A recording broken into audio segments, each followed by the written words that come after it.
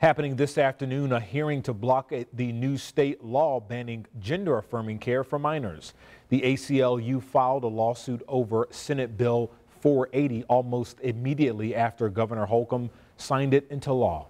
The lawsuit claims the bill is unconstitutional and violates the Equal Protection Clause of the 14th Amendment. Lawmakers who support the measure say it causes less harm for children to wait and make decisions on treatment as adults. The bill is set to become law on July 1st. Today's hearing is set for 1:30. We'll have a full report tonight on 13 News starting at 5 o'clock.